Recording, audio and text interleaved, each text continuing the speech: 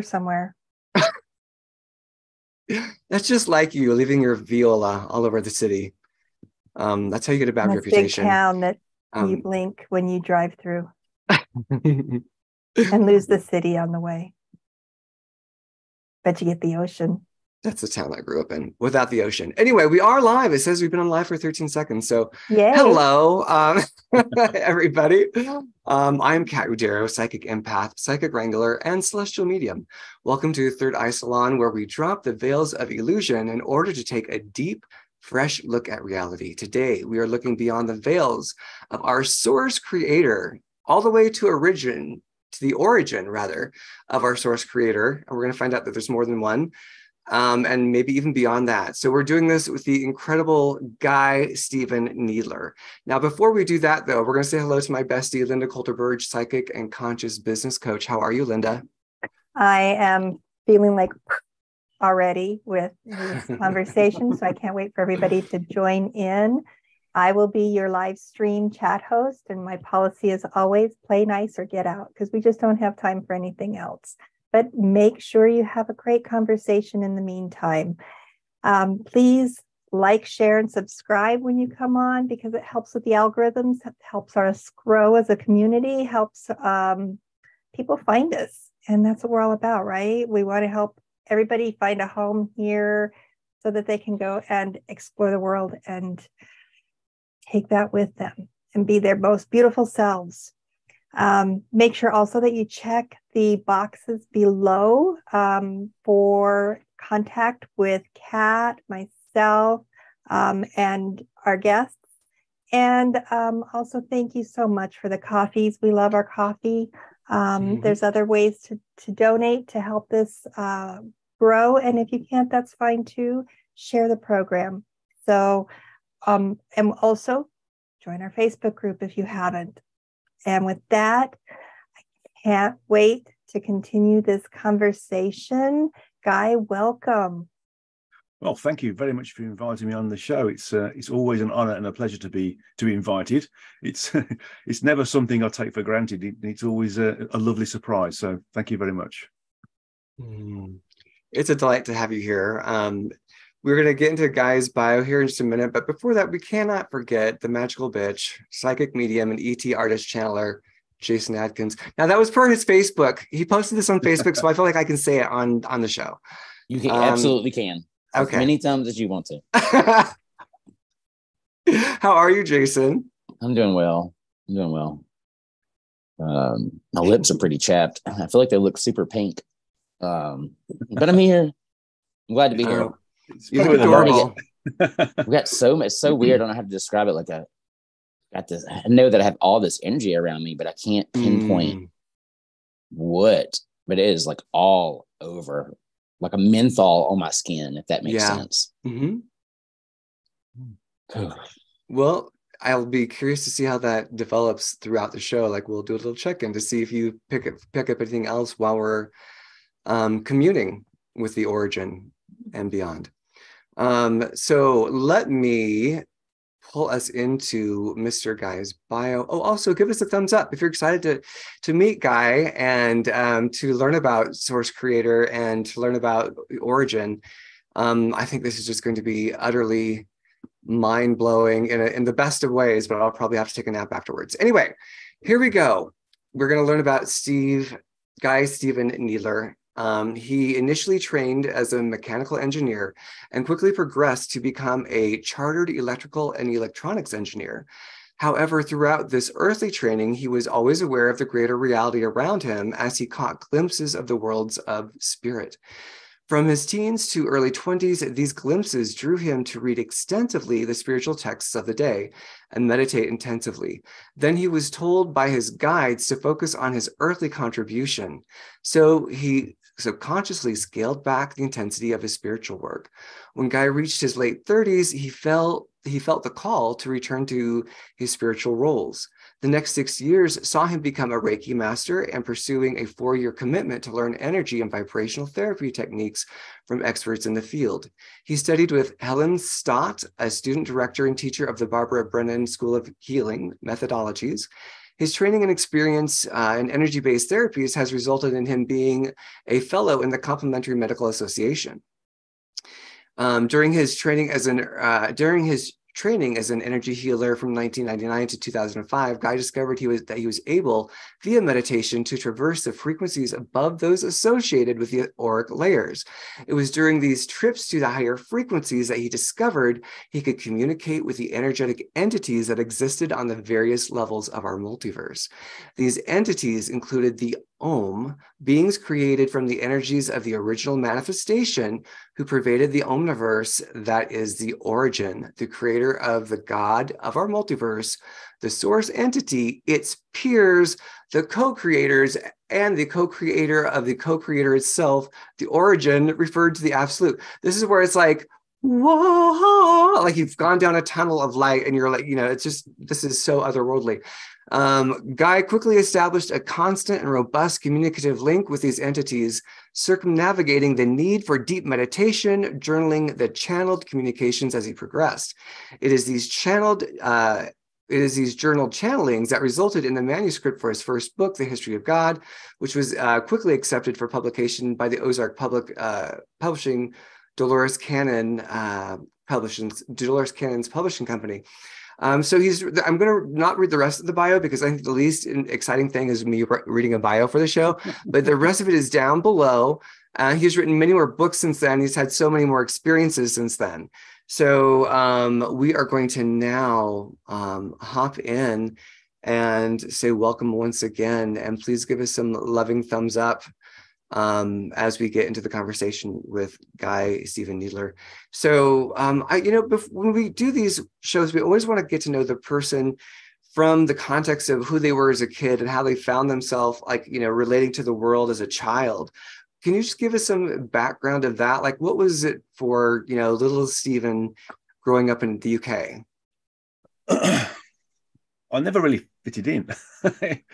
I had this feeling of wanting to fit in and be part of a community of individuals, as we all do, because we naturally exist in communion with those other souls that are projected from our higher selves. I'm told to call it a true energetic self, but Dolores called it the oversoul, and the Hindus call it the Godhead. So we're always in communion. And of course, we are individualized from source as well. So that's another level of communion. So we always seek to be in communion. But I felt that I was always on the edge, and I never really gelled with anybody or anything. And so as a result of that, I felt that I felt a bit sort of strange and a bit sort of alone, because in essence, I was quite connected even as a 3 or 4 year old. And I understood things, and I had some strange thoughts, even at that age. And I sort of always felt that I never fitted in, basically. So it was quite an interesting childhood when you know things, but you have to prove that you know them. And that was a big thing with things like maths. When you're connected to source or the cosmic consciousness that is source, and above that is the origin, you just know the answers to things. But the problem is mankind, in its low frequency linearity, says, well, if that's the answer to that question, then what's the bit in the middle? And so I find it's very difficult to sort of go to that, to be able to basically prove what I understood, although the evidence was there that the answers were right. Being able to prove that felt very difficult because it just felt all too slow. Yeah.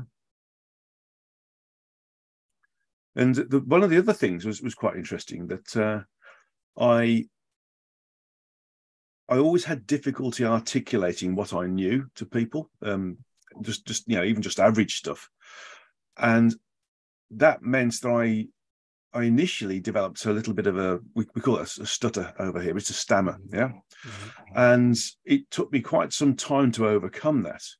And one of the ways I overcame it was to speak quite quickly, so that the stammer or the stutter didn't get chance to take hold.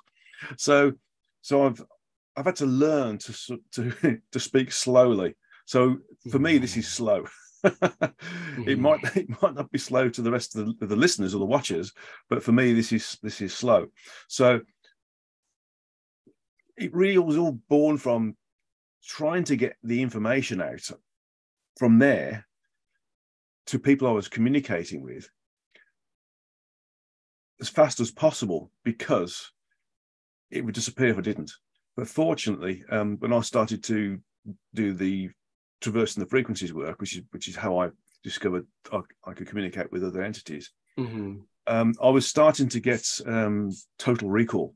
So I would spend a long time meditating at first. I'll probably spend half an hour, go to a level, spend 5 minutes at that level, and then spend another half an hour coming back down again. Because by that time I'd done about an hour and 5 minutes or so, and I had to go to work, because that's how I did my meditation. I used to do it in the garden, standing by one of my trees in the garden. But once I understood I could go faster, it was much better. But the essence of getting the total recall was that I could recall everything that happened in that 5 minutes, which was a lot. You know, and I've discussed it because I used to drive my late wife to work. Because we shared the same car, and we discussed what I picked up on the journey.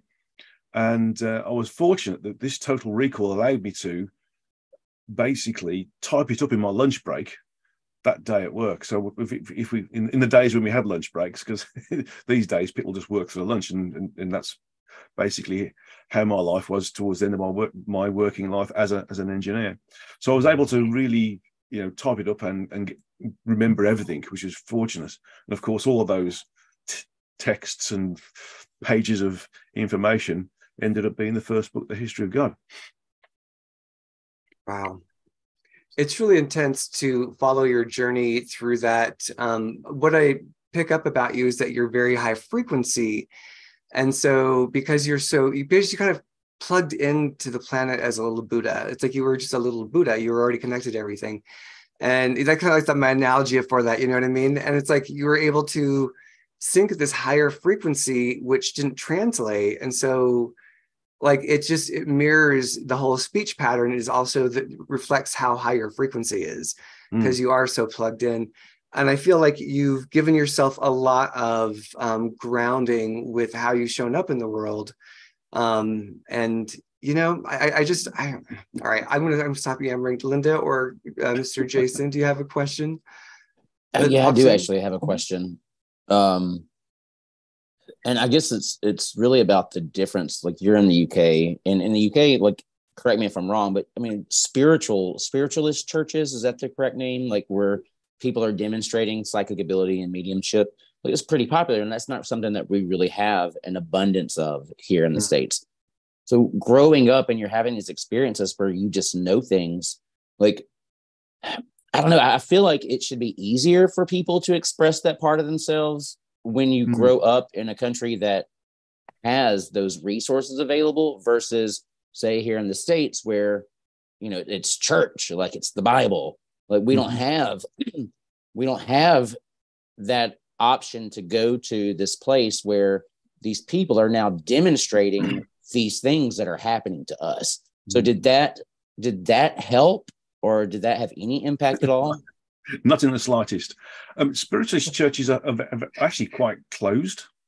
They're very we call it cliquey. They have their own group of individuals, and to break into one of those groups is very, very difficult, because they're a little. I feel that they're a bit afraid of new information that might rock their boat, so to speak. And I found it very, very interesting that even down to some Buddhist centres in my hometown of Birmingham, they wouldn't allow workshops there that were outside of their own sort of ethos and belief system, which I found is absolutely bizarre. You would have thought that they would have understood. I mean, high frequency individuals who are open-minded know that there's many roads to source, and the origin of all religions comes from a single point. It's just that mankind's got in the way over the years, and so it's it wasn't really a help to have these other institutions around. What I found was it was more helpful for me to communicate with people who are studying to be a healer, for example, or go to institutions that, for instance, the College of Psychic Studies in Kensington in London, who had a long history of working in an expansive and in a progressive way. But even the College of Psychic Studies has become very closed as well in terms of what they deal with. And I would guess that's because they're having to work as a business, and so they have to work within a regime that people can relate to and understand.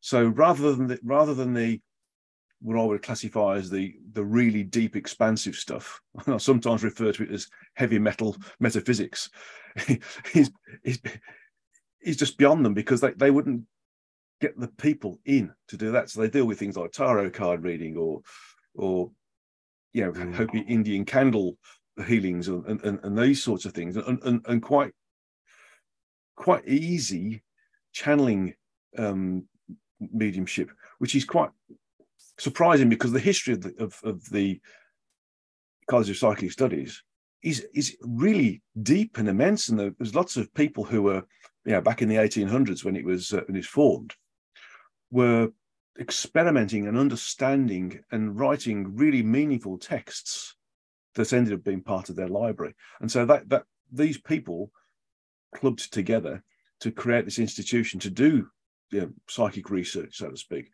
But where it is now, it's almost fairground level of oh dear, that's so heartbreaking to hear that.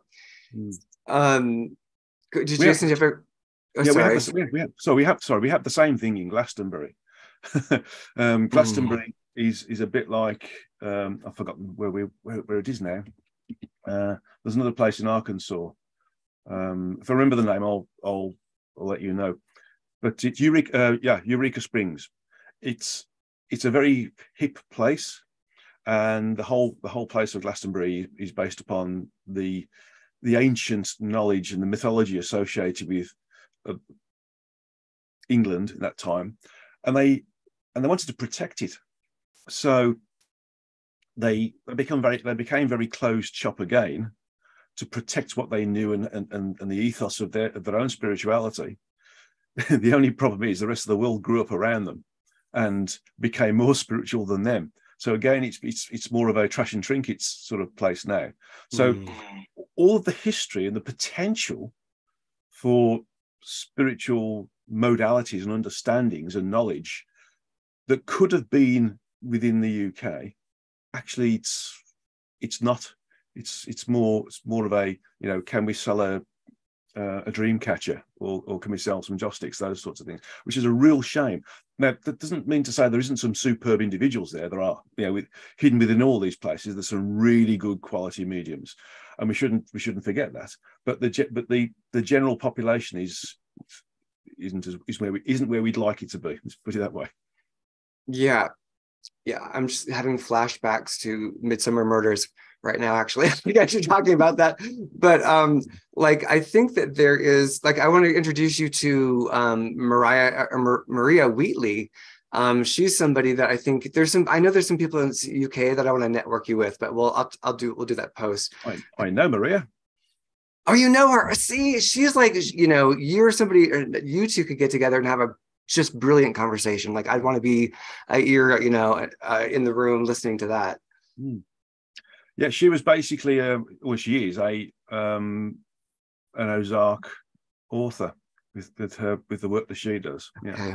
And she was invited over to one of the transformation conferences, probably around 2012. 12 was the UK one. I think she was even invited about 2013 as well. Yeah, she's a very competent individual. Oh, she's amazing. Do you have a question, Linda? I see you came off mute. Actually, I was so blown away by Jason's of the conversation that's gone. I've completely forgotten mine at this point. Good job, Jason. And we have a lot of people coming in. So I want to make sure everybody knows that this is live. You can ask questions. If you're new here, just put a question mark or the word question in there so we see it. But you can ask Guy questions. So make sure you participate and support each other, answer each other's questions the best you can as well. And there's no question that's too silly, and there's no question that's too hard. So ask away. I love your energy.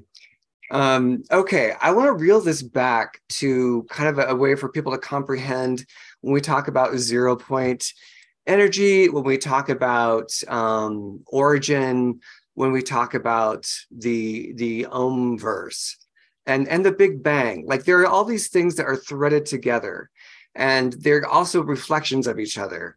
And so I'm wondering if you could take us to the Big Bang in terms of what that experience was for what we are calling origin. So we've got, and just to break it down for people, there are these multidimensional levels of all that is, and Guy has tracked them into and been able to navigate, insert, and do all the circumference work around what that is, up to the point of origin, which has created all things within, and even it doesn't know how big it is. Like, it's the whole pretext is like the big mind-blowing bit. So I'm wondering if you would like bring us into that, or go where you want to go, but I think you know where I'm going with this. Do they want to know the history of the origin and the creation of our creator, our source, or do you want to go a little bit beyond into the book that I'm working on right now? Let's do that. That's where your energy is. Let's do it. Right. Which one? The book? The book. The second one. Yes. Sorry, the latter.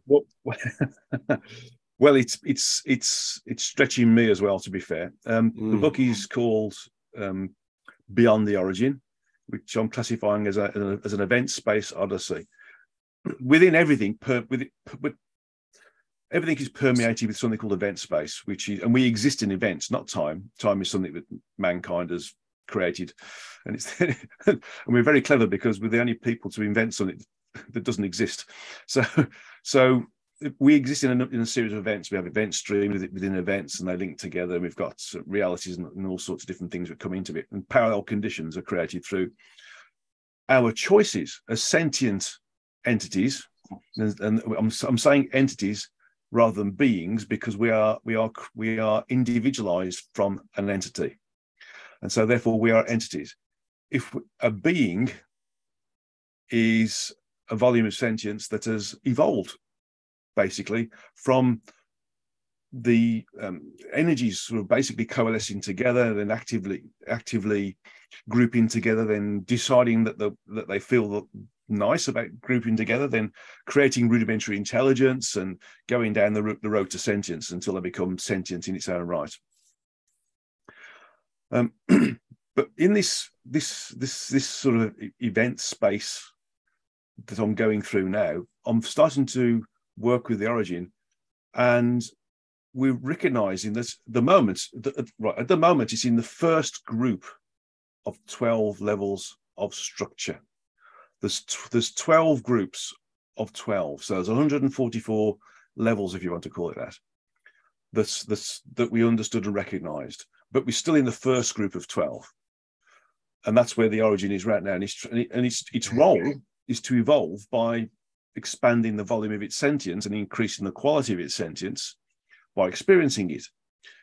It created 12 versions of itself to help it do this.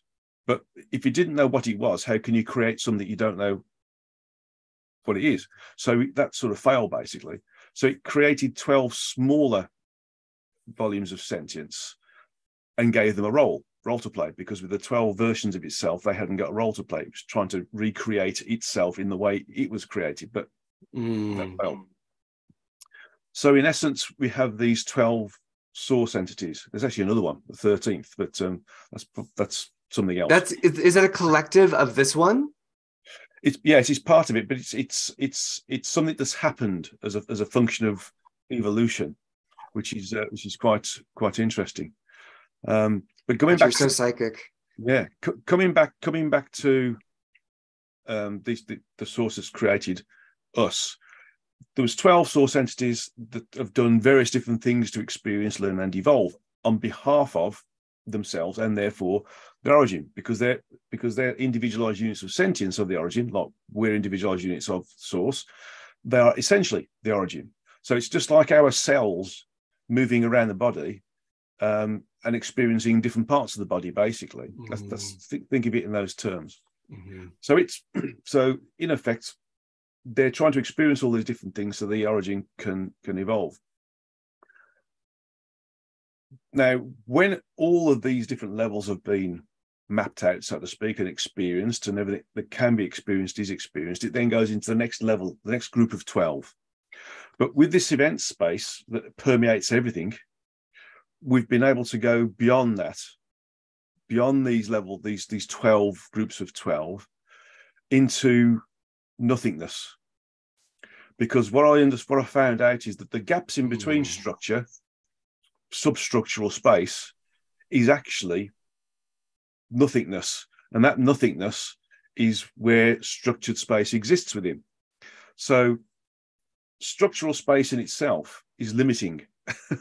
So, because even though it's infinitely larger than the origin is ever going to be in right now, eventually it'll fit that as well, and we're all part of that. We'll become part of that as a. So you're saying we're not origin right now, we'll become origin. We are becoming origin. Well, if you think of us as being the quarks inside the origin. We're the quarks, so we're still origin, but we're further on down the sentience hierarchy, if you want to call it that. We're the quirky quarks. Hashtag quirky quarks. Okay. We're quarks. We're quarks, basically. So we've got the origin, and it's split out 12 smaller units of itself into the source entities. And one of those is our creator, and it's created all these billions of true energetic cells, higher cells. And then we've got the smaller, there's up to 12 souls can be projected from each of those, which creates us. But we can also divide our sentience into 12 and create shards, which are they can also be incarnate like us in different locations within the physical universe, but they haven't got the same level of sentience, clearly. so they're not as expansive as we can be, but they add towards our experience, our overall experience. They add towards our overall evolution. So there's these origin, source entity, true energetic self, aspect of true energetic self, which which is the soul, if we want to call it that, and then the shards or a sub soul. It's just amazing. Like, I just want to say, like, this is just to hop in because I think I want to give people a chance to. I have to kind of incubate that in my brain for a moment. It's what my celestials call the dream within the dream within the dream, where even we can populate the world from this aspect, from this vantage point with other aspects. Like the whole fractal, it's like this fractal reality is how I experience and speak about it. And being able to, you're awake in the fractal reality. And so you're able to translate it all because you're awake and you're aligned to it. And it's what I see happening with everybody, like within their awakening, people are waking up within this greater collective. And you really were a precursor for it. You came in already with it. And I think a lot of the star kids are having that, like the babies that are coming now are coming in like you did, where they were already connected and there's no disconnection. There's no point to disconnect, and it's a different experience, but I think there's so many parallels to why your work now is so MF relevant to get out, because you're giving people a map to connect into the fractal reality within their awakening. And you do counseling around this too with people, don't you? I do readings for people, and I help them through the readings, basically, and also do healing as well. And so the healing and the readings together can create a counseling effect. But I don't specifically do counseling as such. Okay. But I do offer assistance, or should I say, help in understanding. It's probably a better way of saying it. Yeah. Gosh, that's great. Linda, Jason. So to dig into this rabbit hole a little bit more, how does that relate to our perceptions of past lives. Well, Yeah, how does that? Well, past lives are what we've experienced on Earth as different characters or different personalities in different bodies. So are those the fragments of our? Are those the fragments you're talking about, or are those? Where does that fit into that hierarchy? Oh, well, well, basically, that's just our experiences. So the hierarchy I've just explained is like a static structure, basically. And then each of those parts can experience different existences in different locations within the physical universe, different frequencies within the physical universe, and different body types, clearly. Because we don't just incarnate in the human body, we incarnate in all sorts of different form factors that are out there. So what we call aliens, I just call a different body type, basically. It's interesting to note that what we call past lives we don't actually do, from a linear perspective, we think our past lives are in the past, but we can have lives in the past in the future, if that makes any sense. That's what I was just going to say. I think for our cognitive brains, we have that linear perception of what's happening to keep us sane. But that they have the time, like for me, I just say time's relative. It just doesn't exist the same. My husband always says, is this Linda time or is this real time? And it's very fluid, I guess. How do you perceive time with that? And various different speeds, basically. I think Eckhart Tolle had a fantastic description of the passage of events, and he calls us what we experience as clock time. He says it's clock time, it's mechanical time. It starts there and it keeps going, and that's it. But I see it as being something that is either rapid or slow, depending upon how we interact with our environment. And so if we're enjoying something, it's fast. If we're not enjoying something, it's very slow. But I've also noticed around the age of 7 that time itself was, if we're going to call it that, the passage of events was speeding up because we were starting to come up the frequencies. And so what we classify as being the 24-hour day is actually 22 hours, for example. Those sorts of things. So although it's still 24 from our clock time perspective, in reality it's 22. So because we're higher frequency. So were you talking about time as being events? I had to step away for a moment. Yeah. We were talking about how we perceive past lives and time in general, and asking how he perceived time. So we could have our next life. Let's not call it our future life. Our next life could actually be 300 years in clock time or linear times past. So we could. So my next incarnation, for example, could be in the medieval age, because time doesn't exist. We think that our next life's going to be in the 22nd century or something. It's not. It just depends upon what we want to experience and how we want to experience it. So we can choose to be anywhere within event space in a particular location. We're not locked into the linear progression. We can be anywhere. And that's how you can travel in consciousness, where you can pop into those alternate yous and alternate things, is because it is already happening in the process of it all. Right? All right. So we've got a question from Aunt Cat's Attic, also known as Catherine. Hello, Catherine. We're happy you're here. Could he repeat what he said about Eureka Springs, Arkansas? Is there a group or place we could visit? I think Eureka Springs is fairly similar to Glastonbury, but the local environment, the local energy is better, I feel. It's not become so insular as as Glastonbury has.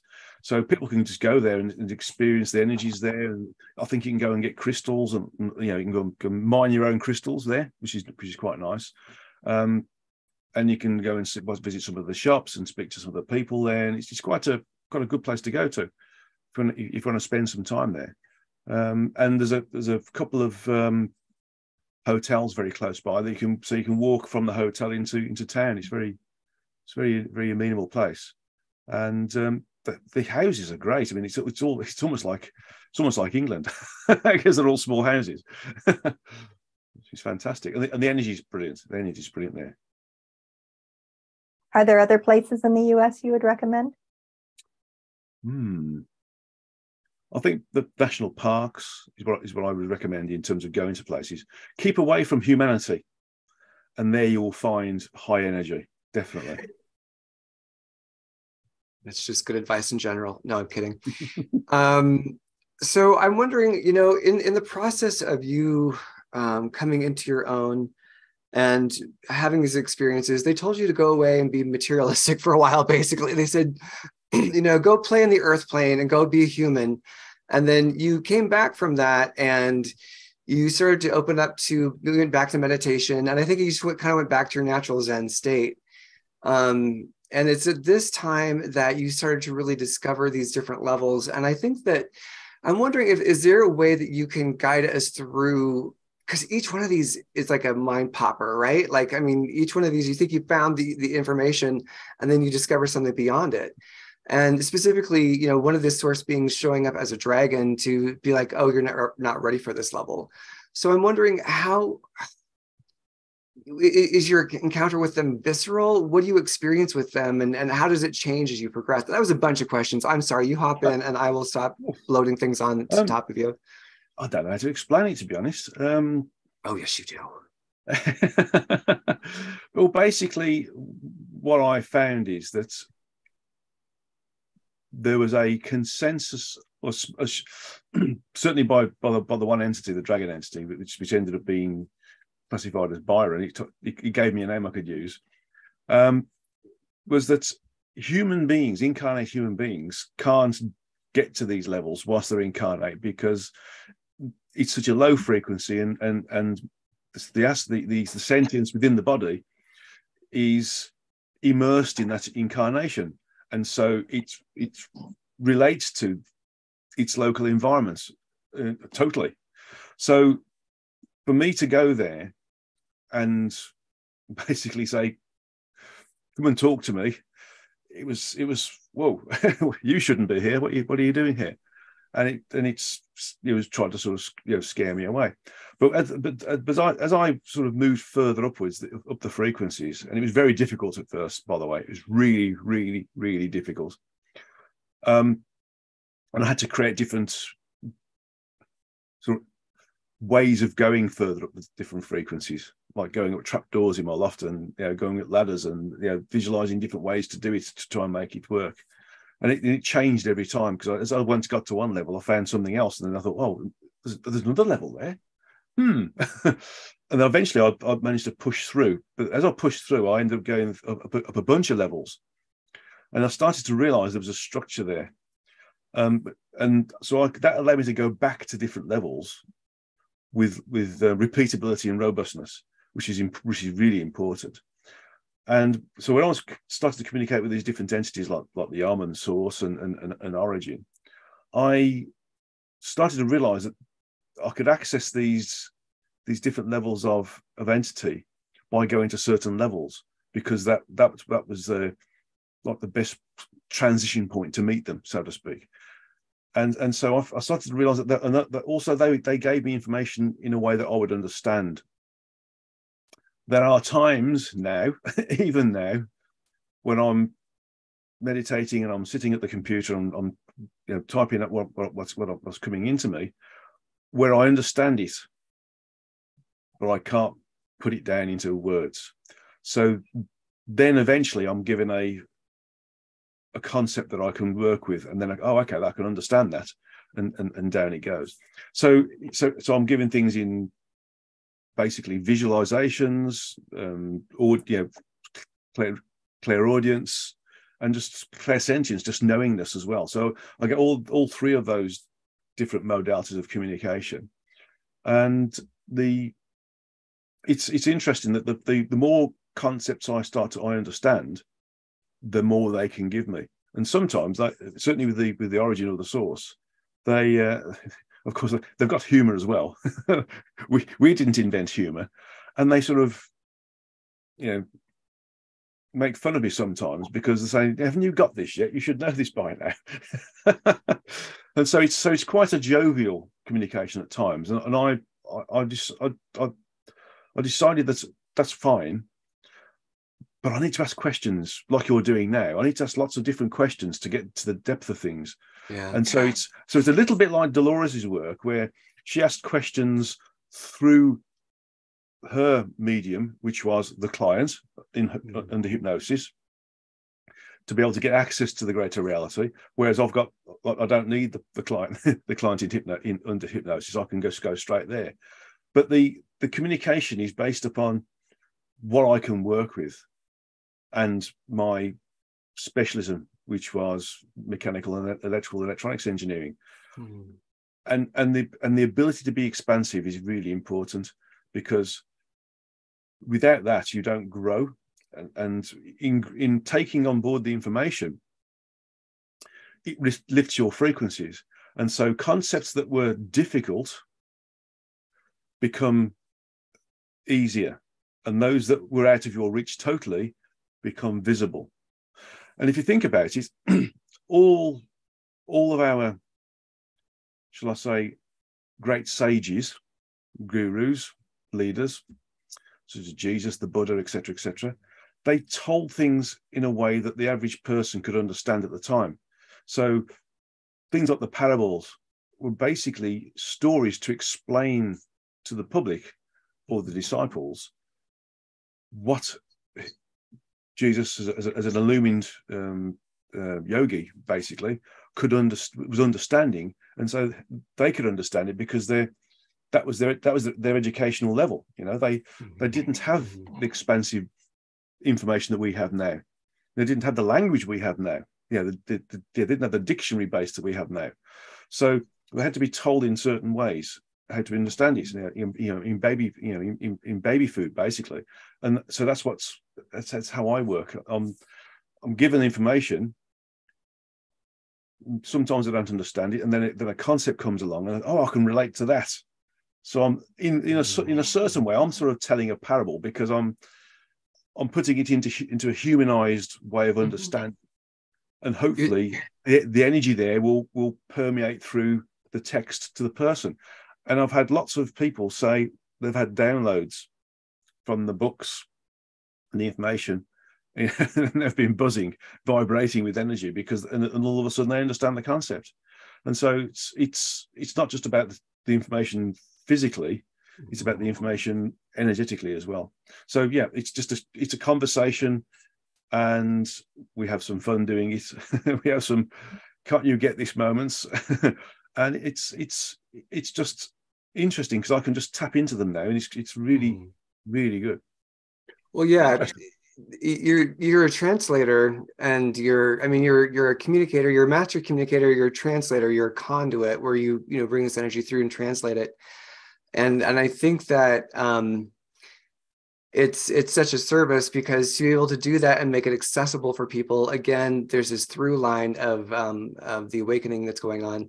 And I'm wondering, like, when you're in this communion state and you're hanging out with, levels that we haven't been able to access because, like you've got a different purpose, you've got a different mission. And so, the rest of us who like hit up to guides and astral selves and, different things, and you've like popped out of that.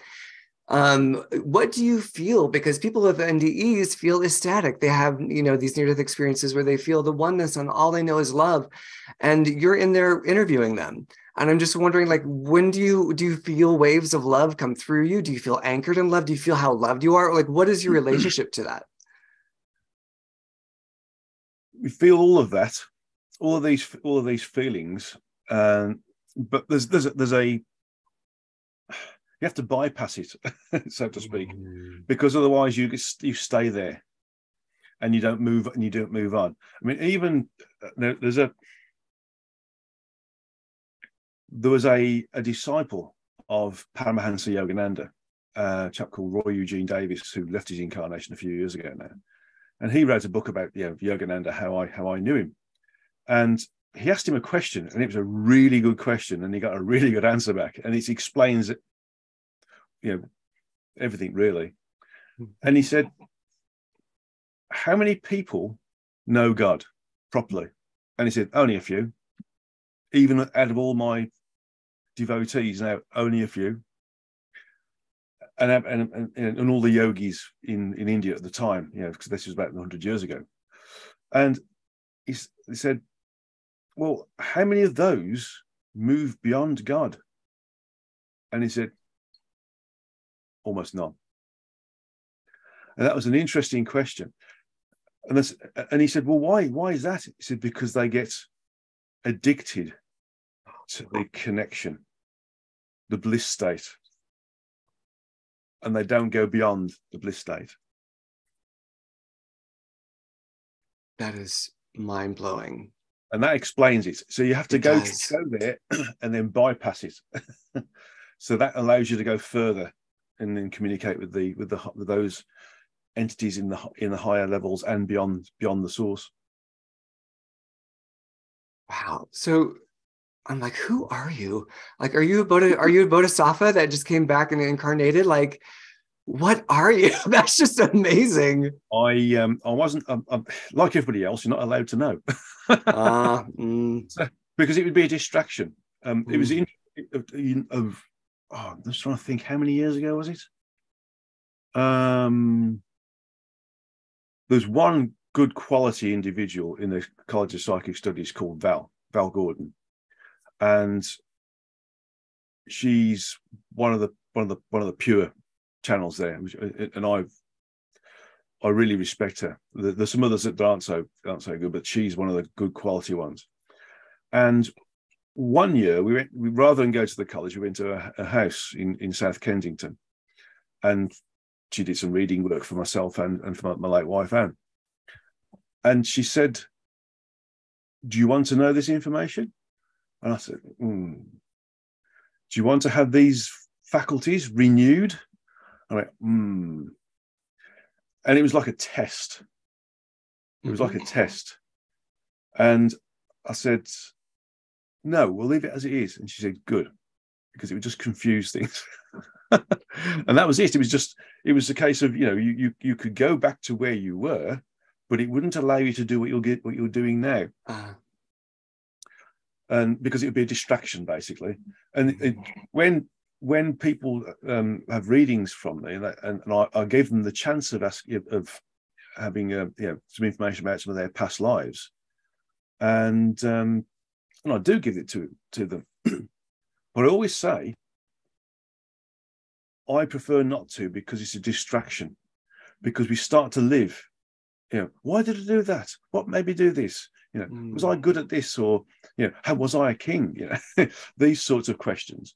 And I said, well, now you're confused, aren't you? Because you're basically living then where you should be focusing on the now.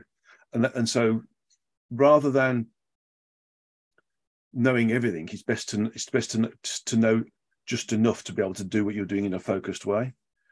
And another interesting person as well who I met, I think it was around 2002, and again another high quality individual from the College of Psychic Studies, and again it was another home visit, can you believe? And she said that you've come back to see if you can do it just one more time. That was an interesting statement again. So I guess that knowing some of these different things is nice, but it could with these low frequencies, it could become egotistical, and right. Well, that's where I want to hop in, because I think there's a validity to that. I think that early on in the spiritual awakening, there's a thing of being like, well, who was I? And there's this thing you get involved in you get enamored to the glamour and to the drama, and it's a great way to pull you out of your now while you're, kind of like understanding that it's like the beginner course of understanding that you're multidimensional, that you're more than one being, you know. And then I think at a certain point, past lives come in to be healed, and they come in to be aligned, and any fractals of ourselves that are experiencing that which is not unity, that which is not, you know, source energy, start to wave and say, okay, I need to align now. Let's heal this trauma. And I would have to have a suspicion that you had some experience with, well, maybe you haven't, because maybe you've just popped in from Narnia and you don't need that. But what's your take on that? I have been told by other people, by obviously people who are also connected, of my heritage. It would be an ascended master if you wanted to put a label on it, basically. But I also am aware that I'm not from this particular multiversal environment. That's such a great way of saying that. Which is a great way to get you into a psychiatric home. so we have to. So another reason for keeping quiet, really, because otherwise you find yourself in a padded cell with a straight jacket on. I think that's really changing. And I think people will be fascinated to know. But anyway, yeah, I get it. Yeah. So I do know that I'm from a location outside of the energies that is our source or our God. That's one thing I do know. I love your phraseology. Linda, did you have something? I have a list. Oh Lord. Oh Lordy. Oh Lordy. I'll try to stay on track. So, I'll try to be concise. Okay, so we're going to do like the speed round here. How do you explain 1,000 people being Cleopatra in a past life? Yeah, how many people have said they were Jesus in a past life? Basically, we're all connected, and therefore, when we're back in the energetic, we all have the same information available to us. Thank you. And very quickly, we can also go to what people call the Hall of Records, which is actually an area within the source associated with human existence, human incarnations only. There's one for every form factor we can incarnate into, and you can go into that in the energies, and you can experience that incarnation and download it, like downloading or streaming a video or something. You can experience being Cleopatra firsthand, basically. So that's why people, you know, say, oh, I was Cleopatra, or I was Jesus, or one of the disciples, is because they've done that, but also the information is available to everybody when you're in the energies, because it's all available. It's all part of us. How you like that? Thank you. Thank you. How you explain those things so concisely is wonderful. So with that, I have two biggies. You mentioned not scary beans, but less than, yeah. So my question that came in right before you said that popped in was, does evil exist? Only in the minds of men and women. Basically, what we classify as being good or bad is a function of linearity. And there's a lot of questions surrounding this. For example, some people would say, well, why has an all-benevolent God let me get mugged yesterday, for example? And the answer is, it gave us the opportunity, and we accepted it because we wanted it, to have individualized free will and experience everything from an individualized free will basis. So we know what we're going to get into when we experience it, basically. It's as simple as that. So, you know, we know how the body's going to finish its incarnation, and we you know, for instance, if we get lung cancer, you know, we know it's going to go that way, and we actually say to ourselves, wow, I haven't experienced lung cancer before. Oh, wouldn't it be interesting? You know, and so it's the physicality doesn't matter in the slightest. It doesn't matter whether we're male, female, cross gender, what color skin we've got, disabled in any sort of way.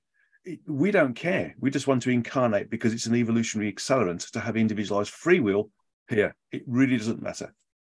But down here, we make a mess of it.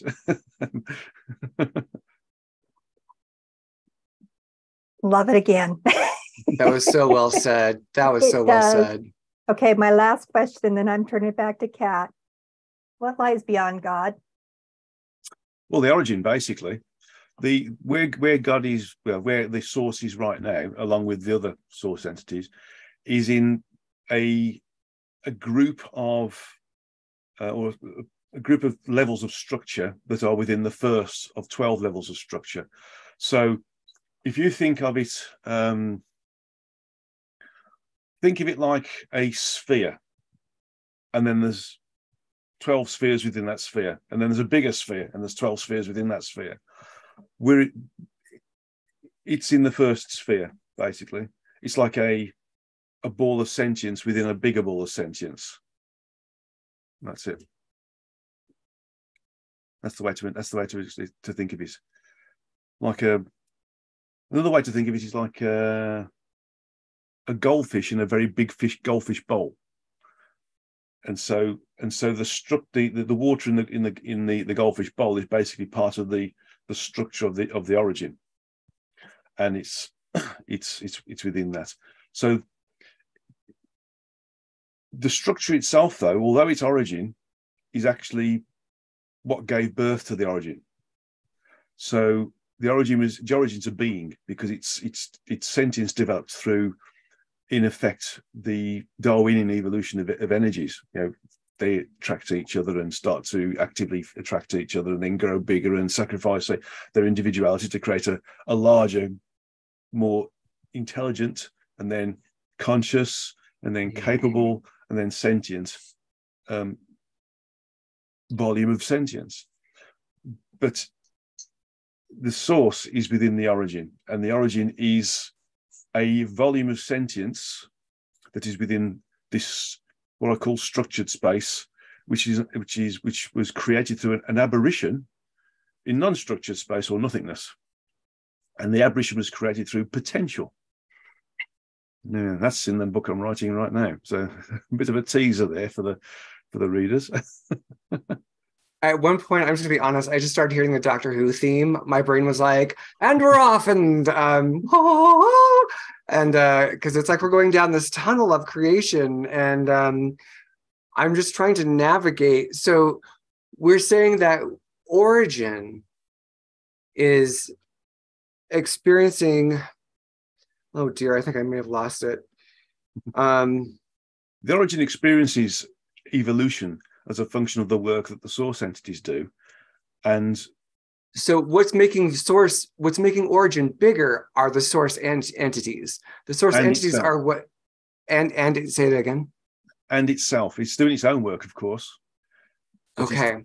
So the source entities are basically accelerating its own efforts to evolve and expand its sentience, yeah. And at the same time, origin has no idea how big it is, which is what book 2 is about, where you're kind of going beyond that and tapping into what we would consider concepts, but they're concepts as entire realities, it seems like.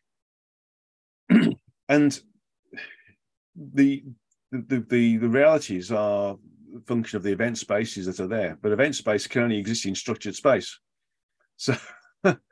So it can't go beyond structured space unless it's associated with sentience. And so eventually it'll be part of the origin as well. It's always, it is the origin anyway, but it permeates the structure. And so there's countless millions of different event spaces that are created through our choices, but eventually it'll come back to one event space to allow the origin and everything else that's sentience to move out of structure space into substructure space or nothingness, and try to populate that.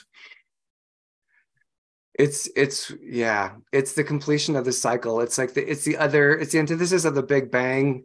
And when people think about it in that, there's kind of cosmology, the structural terms of it, like the stars exploding out and then coming back into nothingness. I mean, am I Does that make sense?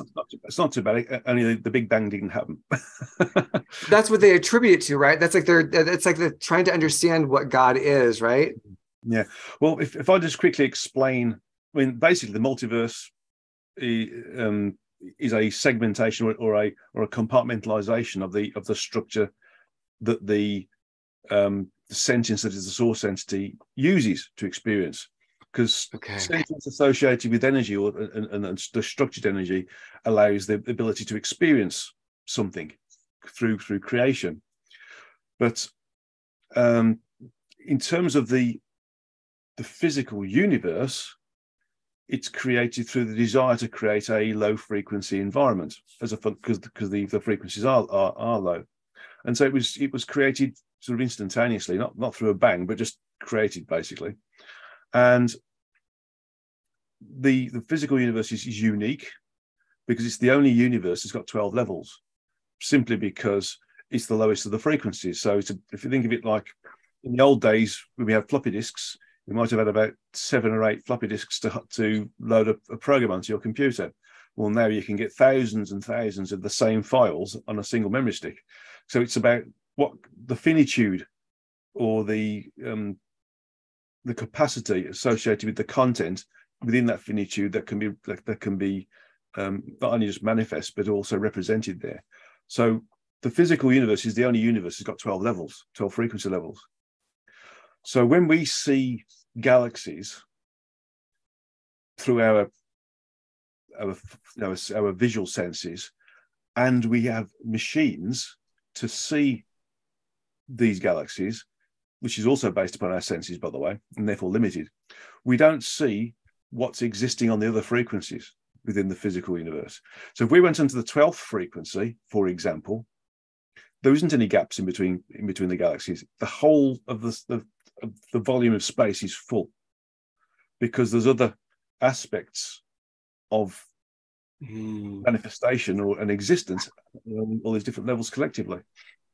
And so this is speaking to galaxies as consciousness, stars as consciousness, absolutely everything as consciousness. And humans are so slow on the uptake on that one, but that's really the expression, is like all of these galactic formations are aspects of consciousness. And as the universe kind of folds in on itself, like that's also going up through the different levels and layers to discover origins. That's how I'm seeing it. Very good. Well, you really narrate so well the journey. Jason, do you have thoughts, questions?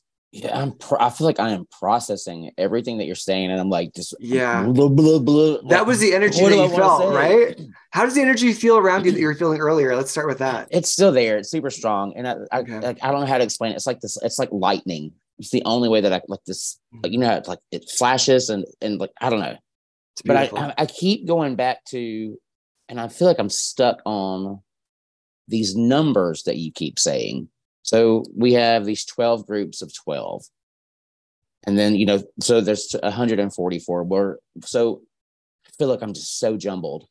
So these numbers repeat, right? So you have like the lore of the 144,000, right? Like that number, that 144. And then these 12 groups. Jesus had 12 disciples, right? Like, I don't know what I want to say. 12 pairs of disciples. Yeah. Because there wasn't just male disciples, there was female disciples. And that's what I was going to say. And you said, because you said that there's actually 13. And I was like, well, Mary, you know, I'm like, Mary would be the 13th. Yeah, I mean, unfortunately, the world at the time that Jesus was incarnate was very male orientated. It is now, basically, but it was male orientated to the point where any female wouldn't be written about, basically. So they didn't write about the fact that there were pairs of disciples, you know. So, and even down to the fact that most of them were married couples, for example. So you start to understand that what is history is actually incorrect. And then and of course, we all know that the Bible was written 300 years after the event anyway. Right. So I mean, we can't remember what happened last week. So how are we going to how are we going to remember what happened 300 years ago in any, in any accuracy? So we start to, going back to the numbers, if we start to look at things from the function of 12, you start to see that's part of how the structure works through everything. Everything is based upon 12 and the logical divisions of 12. For example, 12, 6, 4, 3, 1. Oh, and 2. And it's all to do with that. I mean, not into numerology or anything like that, but it just starts to work properly when you see it, and everything increases by in terms of finitude. I found out that everything increases by a factor of 12. That means to the power of 12. So if we had the volume of a universe being x, it would be x to the superscript 12 in terms of the next volume of associated with the next universe up.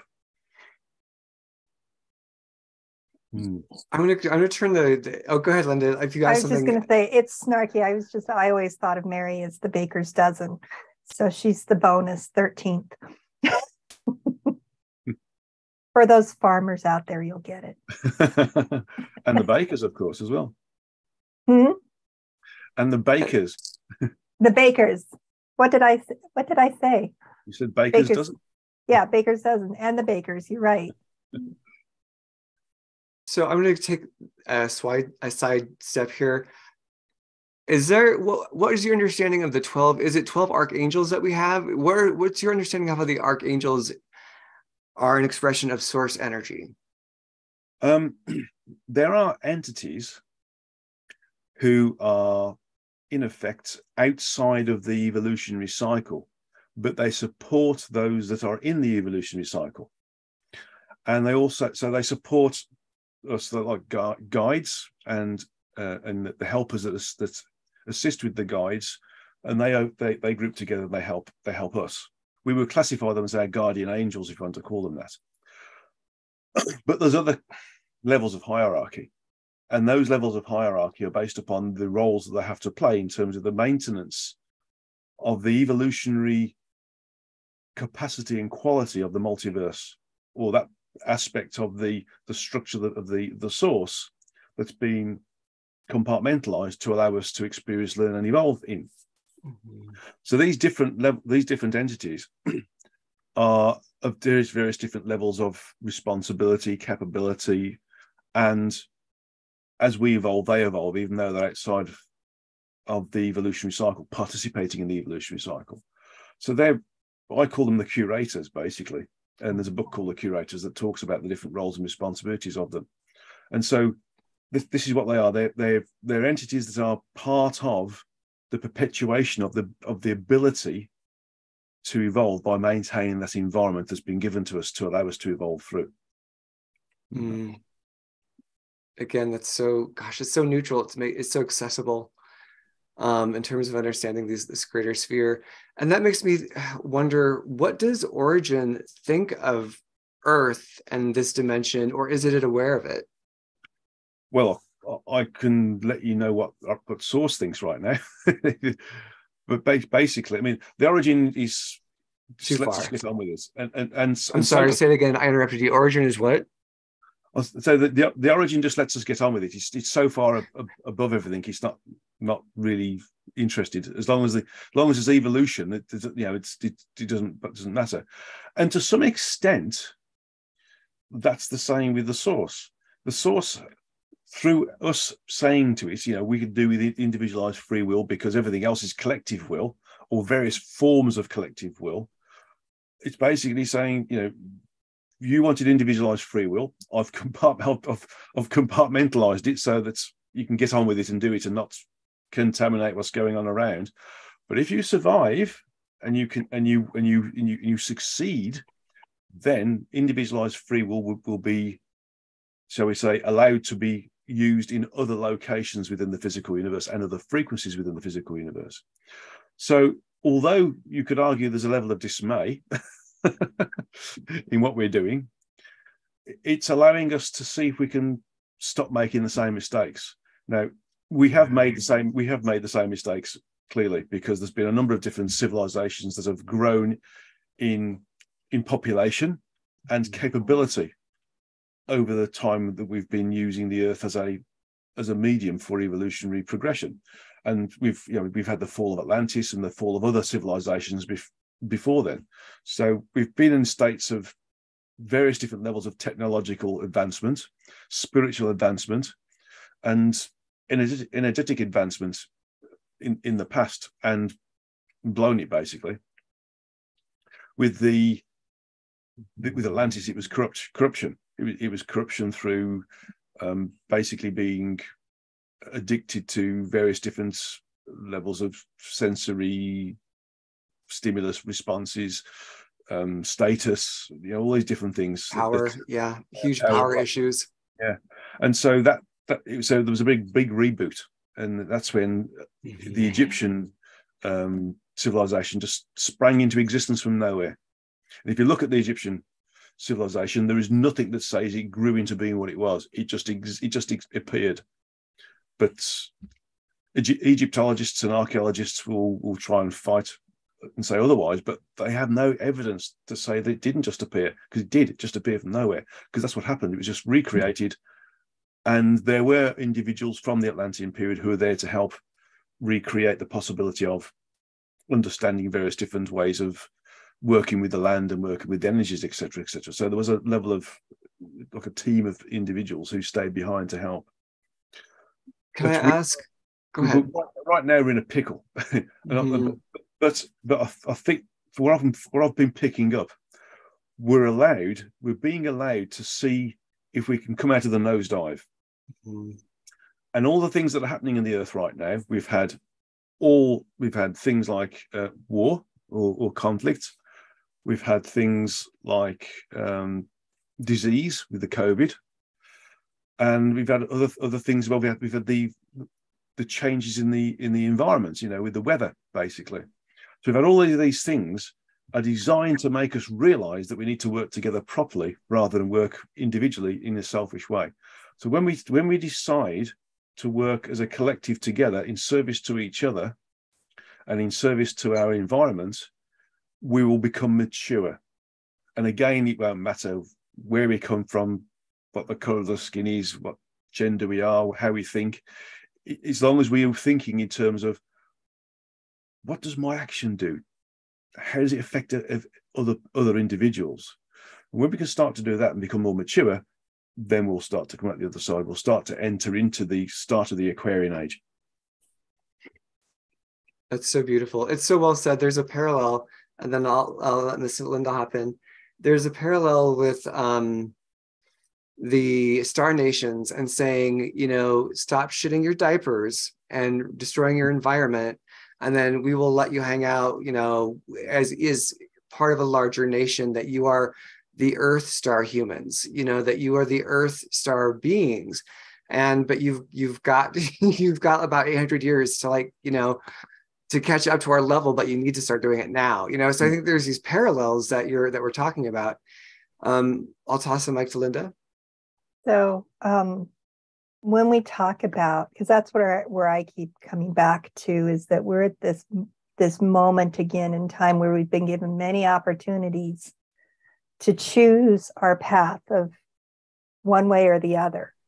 And when, with each of us as an individual, choosing that collaboration or competition, which is it going to be? Is there a point, like the 100th monkey, where we actually have a tipping point that shifts that? Well, we're starting to collectively get there. We're never going to have this sort of cliff face self-realization. It's always an individual sort of very gentle growth pattern, which can eventually become more logarithmic or exponential in terms of our understanding. So with triangulation, as I'm told to call it, we will eventually affect each other, and eventually we'll all start to collectively start to move up the frequencies, and in doing so, we become more aware and awake. And it is going to happen. It is happening. I mean, it could have happened earlier. I mean, basically, we could have, at the end of 2012, we could have been much higher up the frequencies, but with things not working the way we expected them to, i.e. the mass ascension, we were, because it was a misunderstanding, we ascended individually until we're all there. Yeah, it's like going up a mountain. Yeah, we go up a mountain slowly. We don't sort of go up a mountain that way, and we go one behind each other generally. Although sometimes there's two together. We didn't understand that, and so there was a lot of people were disappointed, in effect, or jumped off the spiritual bandwagon totally and abandoned it and became the human being again. And I know a number of individuals who were very spiritual, but when they experienced the disappointment of not having a mass world ascension, because we didn't have this critical mass of individuals, it wasn't going to happen that way anyway, although it would have created an evolutionary accelerant in its own right. They just said, well, I've been hoodwinked. This has been a lie, and they've moved away. And as a result of that, we've started to move down the frequencies again, which is why we've got lots of different nonsense happening all over the world. But if you look at it, there's a few things happening. There's something called the white children who are starting to be born on the planet. And their role is to work in the background. Some of them will work in the background totally. Some of them will work in a qualitative way, and some will work in a quantitative way in terms of how they affect and influence people. And one of them is this lady, Greta Thunberg, who's there to wake us up about looking after our environment. And there's others who are going to work in terms of how we should work together and govern ourselves, and how we should work with technologies, and how we should work with in general with each other. And so we will move back into being a higher frequency. It's just that we experienced a level of disbelief and therefore, well, if this isn't right, then I'm just going to be a selfish human being and enjoy the rest of my life, and because it's only one, which is the wrong way, because we're beyond. The human being is just a vehicle. It's a motor car to us. It's a hire car. We go in it, we use it, abuse it, and then come out again. Hopefully we love it and we make it the temple, because I think that's part of the new awakening, is that we start to do that. But like that disillusionment, I feel like that's a key rite of passage in the spiritual awakening, and where it's like that self that doesn't, except for people like you, maybe Eckhart Tolle, who are just like, I'm plugged in, I'm good. But like there's this thing of like ascending up and then having attachments, and then because we have attachments, we fall into this pattern, we crash down, and then we ascend up.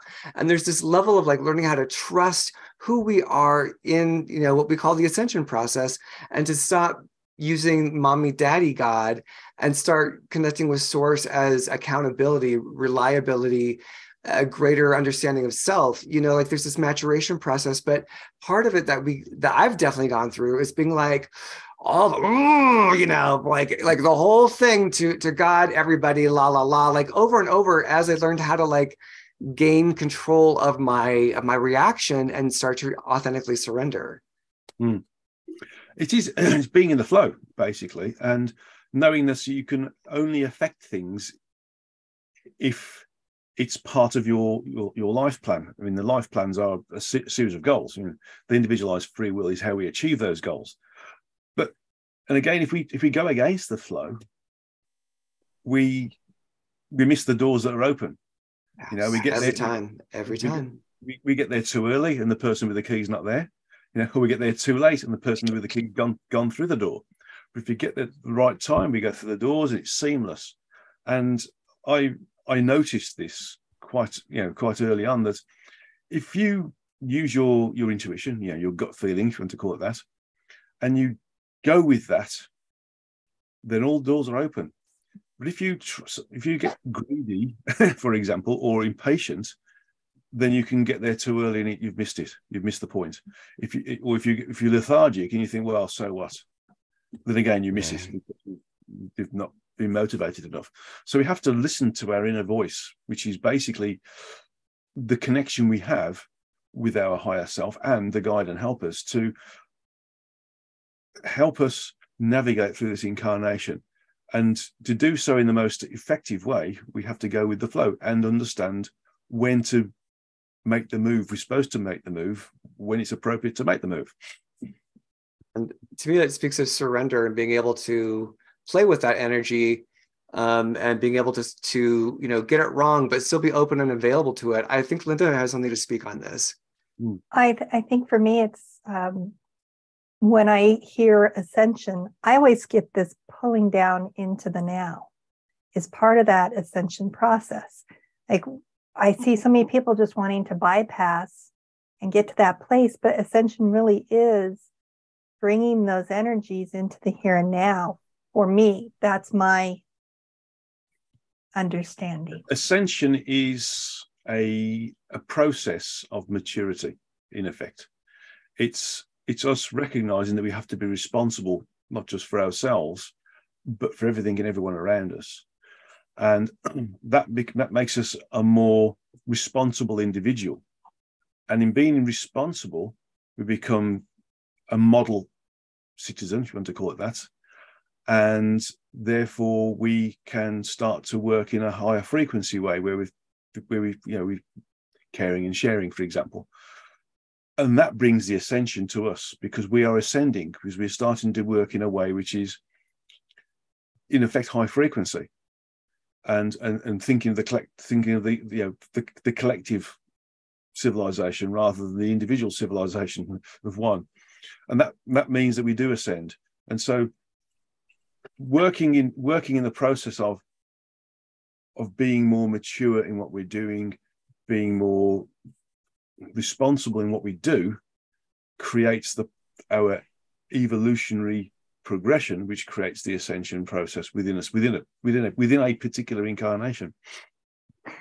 So continuing on that discussion, for me, there's a lot of spiritual people on the internet talking about individual sovereignty.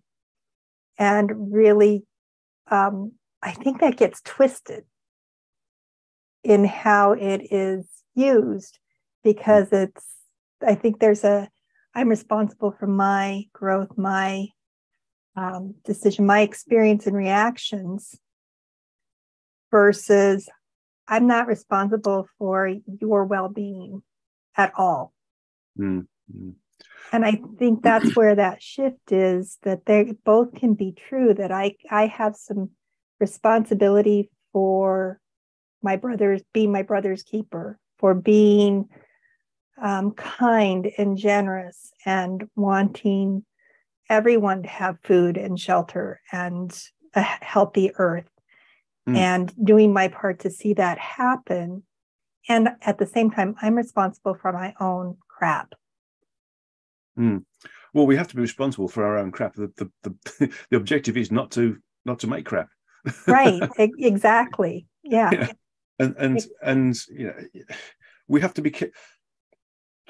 The problem with spiritual processes and experiences is that it's never ending. But people think that they've made it because they've experienced this or that, or they feel, or they work, or they think in a certain way, or another certain way. And that's because the ego gets in the way. It says, oh, I've made it now. I don't need to do anything else. And they use words to justify where they are. They use very well chosen words. Sovereignty is a superb word to use, isn't it? It's like saying I'm king or I'm queen. Yeah. Therefore, I can do what I like because I'm evolved, which is complete nonsense, of course. Some of the worst individuals on the planet are spiritual. in terms of how they relate to other individuals. They can be really selfish. It's appalling to see.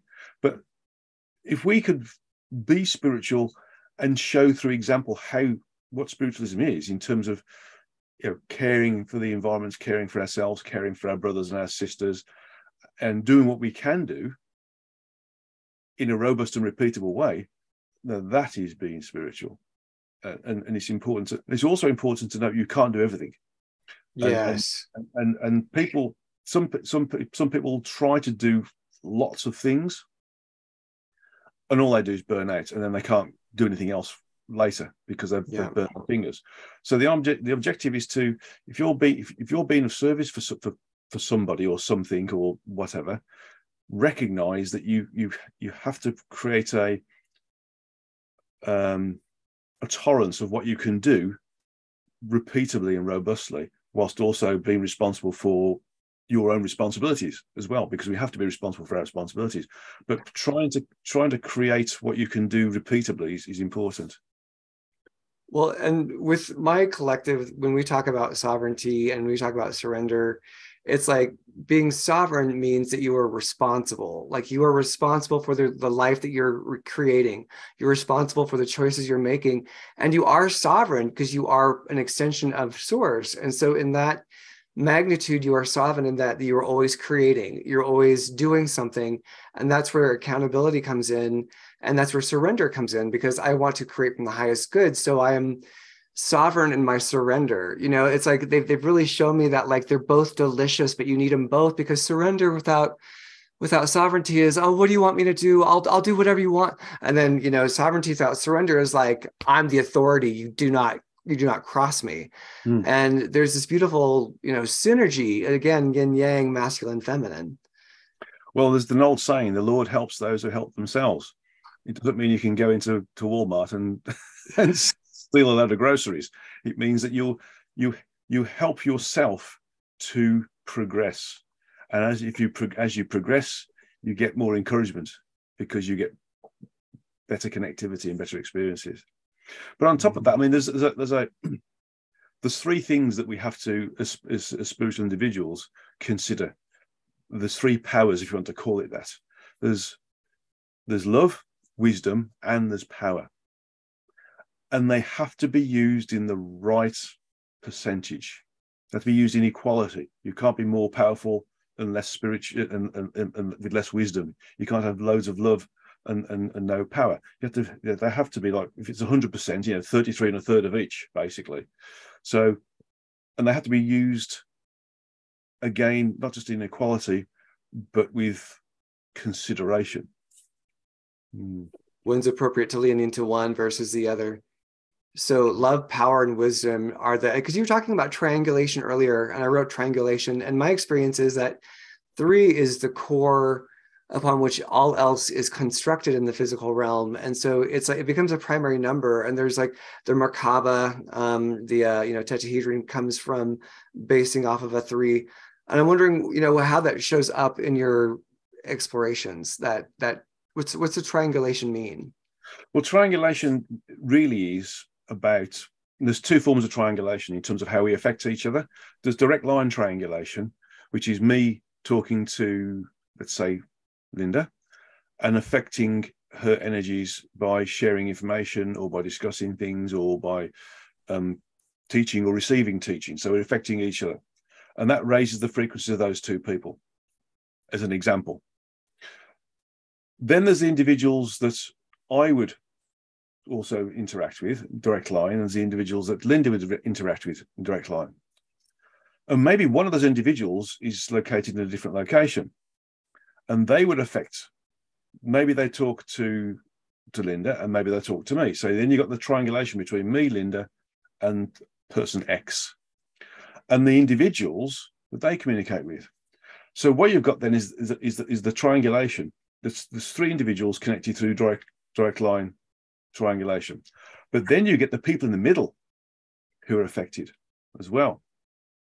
So the people who are in between Linda and me, and Linda and person X and me. And so you get the area of the triangle being affected. So that's a sort of area-based triangulation as well, where we've got the people in the middle start to get affected as well. And so that can happen quite quickly, where everything is affected because there's all these people communicating with each other, and all of a sudden, bang, they're higher frequency. So then you got that little group of 3. But if these groups are happening all over the place, they've got all these little sort of areas of individuals creating a higher frequency environment and higher frequency individuals. You then start to get these other triangulation effects, affecting a bigger triangulation effect, where it all becomes higher frequency. It's like the molecules of the universe. Go ahead, Linda. Yeah. What you're describing is the grid that I keep seeing of individuals that we are. There's a lot of people who are like, I have been guided. I need to be at this location. I have no idea why I'm supposed to be at this location, but here I am. That's how I came to be here. Is that I knew this is where I had to be. And I think that is the physical triangulation that's taking place. And it's like the pegboards. I think of the little pegboards lighting up. And in doing so, and it's not just about communication and influence that way.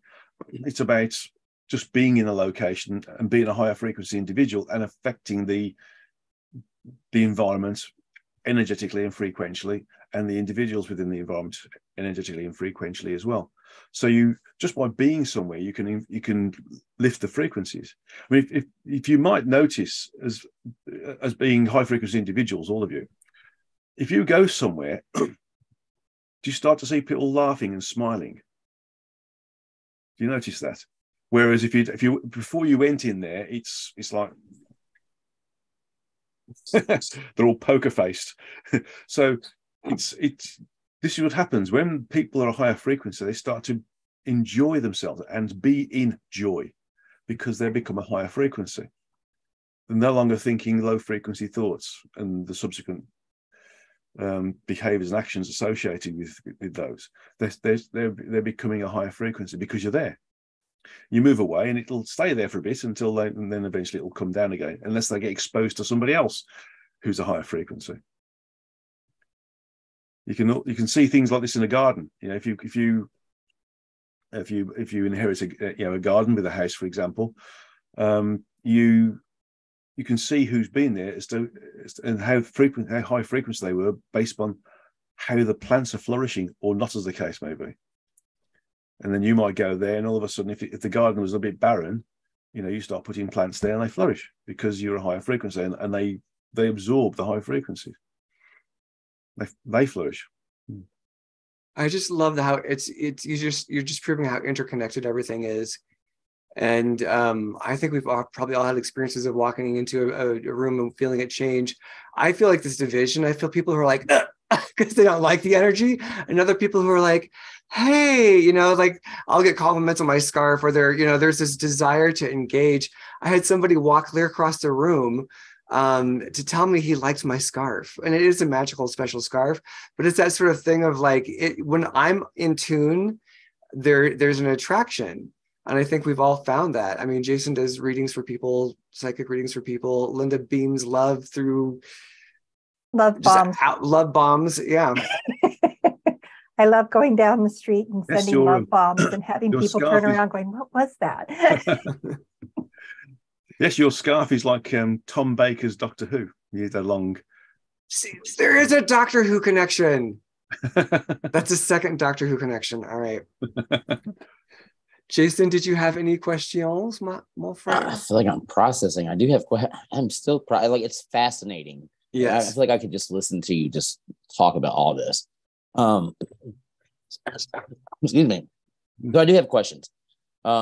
Specifically, when you are, so we have these 12 frequencies, right? And so during your meditation or your exploration, you're visualizing these different ways to move up into a different level. Are you physically seeing a landscape, or what is the environment look like in, say, the first level versus the fourth level? Like, how does that change? These days, I just go to a location, and in fact, these days I know that everything is everywhere, is one, so I don't need to go to a level. It's like it all comes to me, if that makes any sense. But when I was moving up the frequencies, and when I teach people to do it, I go back to the basics again. Clearly, you have to. And yes, you do see landscapes, you see spacescapes as well, if you want to call it that, or and it's all different depending on which level you're onto. And sometimes there's nothingness because it hasn't been used in a creative way yet. So it does change, and the feeling of it changes as well. Are there different colors associated with? Sometimes, but they're interpretations, because color is, in effect, it's a function of our frequencies here, isn't it? I mean, so when you move up the frequencies, color doesn't exist in the way we would understand it. So when I start to see certain things, sometimes it's translation, because what I'm seeing there can't be, hasn't been experienced, so to speak, and therefore, if it's similar to something I've experienced, then that ends up being the translation. So everything that I've experienced in this incarnation is potentially a medium that can be used for translation, right. not just verbal translation in terms of language, but experiential translation as well. But when there's nothing, that basically means that there's no reference I can use. Sometimes things are crystal clear, and it's not a translation because it's something I can cope with, so to speak. But sometimes it's just like I'm there, and it's nothingness. But I can communicate with the entities that are there because I can feel that they're there. So yeah, so it's all of those things, depending on where I go to. The higher up the frequencies I go, the less construct content is there that makes any sense, because it's just not necessary.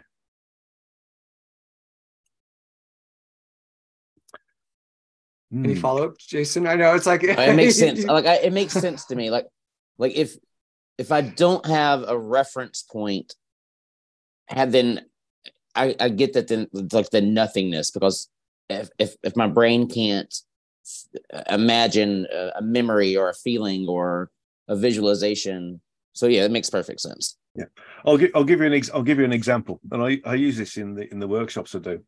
If you've never seen a giraffe, you won't see it. However, if you've seen a dog, a large dog, then if you see a giraffe, you may see the large dog instead, because it's got a horizontal body, it's got 4 legs, it's got a tail, it's got a neck, it's got a snout, and it's got ears. Now the giraffe has got little horns as well, and it's got a different coloured coat. But you'd start to see a dog instead of the giraffe, because the dog is the thing that your translation medium.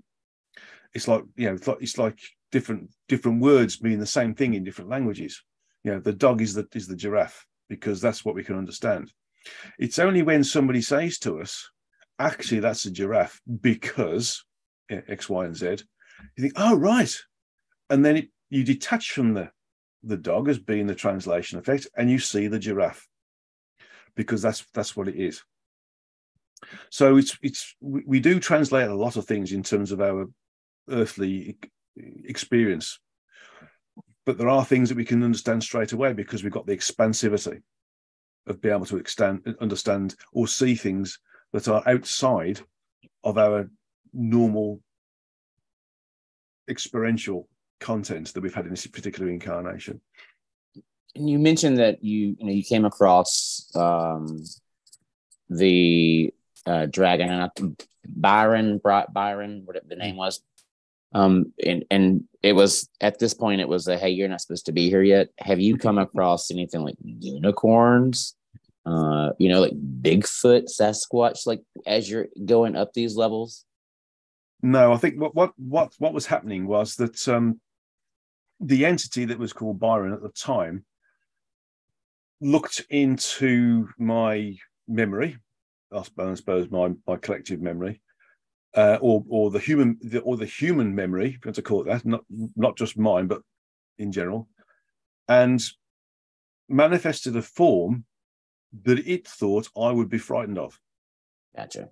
Which would be a black dragon, of a particularly horrific looking thing it was. And it thought that would frighten me off. You say, you don't belong here. This is what I look like. Yeah, it didn't work. It's like the boggart from Harry Potter that takes on the image of what you fear the most. Exactly. Yeah.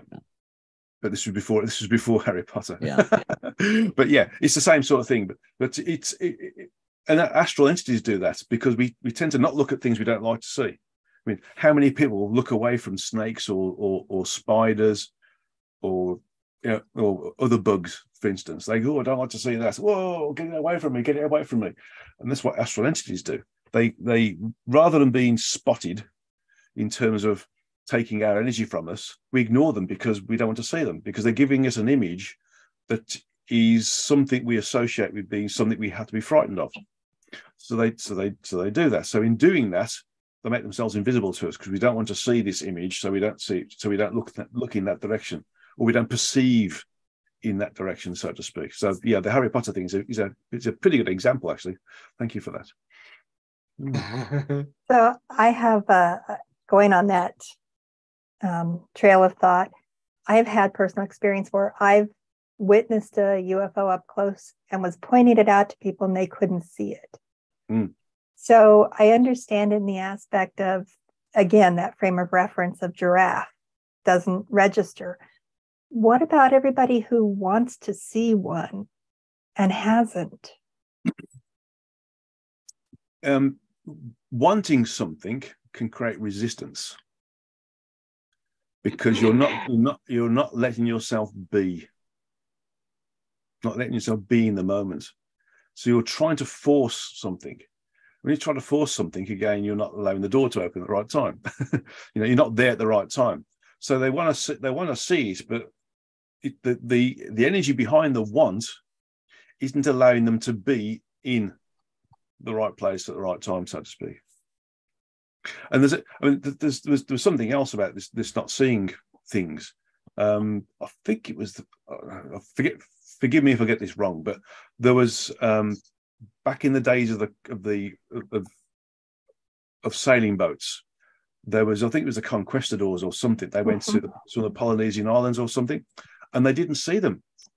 They were there right in front of them, and they didn't see them arrive because they had no experience of seeing a square rigger boat. So there's that part of it as well. It was totally outside of their experience, so it didn't exist. Yeah, couldn't possibly exist because it wasn't there, so it was invisible to them. So there's an element of that as well. But in terms of people who want to see something, that creates a resistance in its own right. I've had an experience. Oh, go ahead. You go. So it's a bit like trying too hard in meditation. If you try too hard, it creates a level of resistance. You have to just sort of turn the brain off, basically, and things start to happen. Oh, that's a good way of saying meditation. Just to distract yourself from your regular thoughts and just go into a different place. Do you teach meditation? I teach how to project the consciousness into the various different levels of the multiverse environment. Yeah. I teach that, and that's been very successful. Okay. I'm like, okay, bucket list. It just landed on my bucket list. Of things to go do. I lost my question here with there's a series of correspondence courses which I do, by the way, yeah, which talk you about it. You can download off the internet, and it teaches.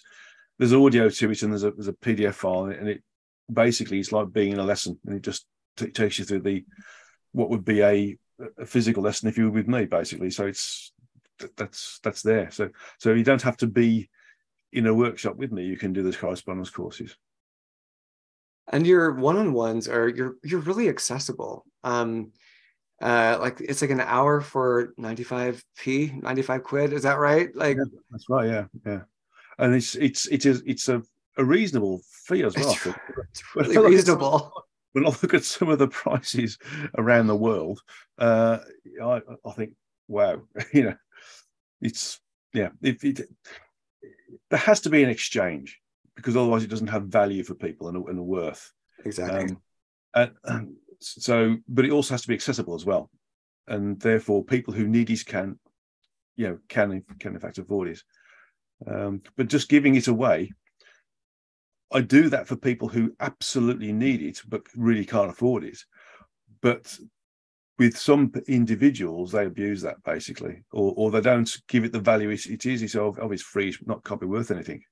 There's some countries, for instance, like Hong Kong or China, where if it's not expensive, it can't be worth having or doing, which is bizarre. You know, you think what? And then you got the other side, which is India, where you have to make it affordable for them, and therefore you have to really put the course fees or the reading or healing fees right down so they can afford it, because they do it, they want to do it, and they respect it. So there's two different thought processes there, and all the bits in the middle as well. That's really thoughtful and compassionate to have that set up like that.